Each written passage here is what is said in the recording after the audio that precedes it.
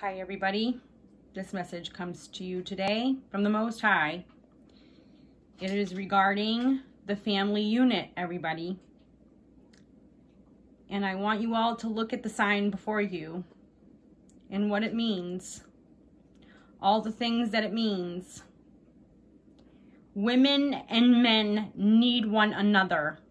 We were created and designed to create together. Okay? Men are supposed to protect women and children on the physical spectrum of the realms. And it is the women who protect the children and the men in the spiritual spectrum realm. Stop harming one another. Stop trying to pervert each other. Stop trying to pervert yourselves. Pay attention to what's important.